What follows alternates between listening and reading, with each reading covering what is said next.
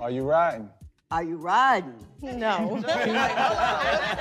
Right, you rocking out? Is you rocking out with me or not? I love the way you phrased it, but overruled.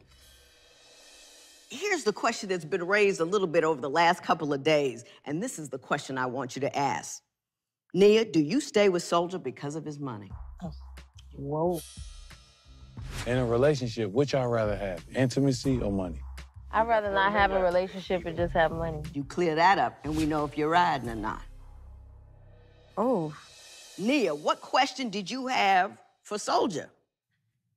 If he's still mad at me for having a baby with someone else. Ooh. I want to know, too. That's deep. That's deep.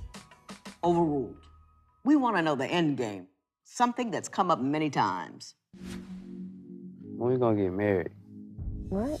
I really love her though, you know? So, yo, I know I wanna marry her. I just wanna get to the best place that we could be and move forward.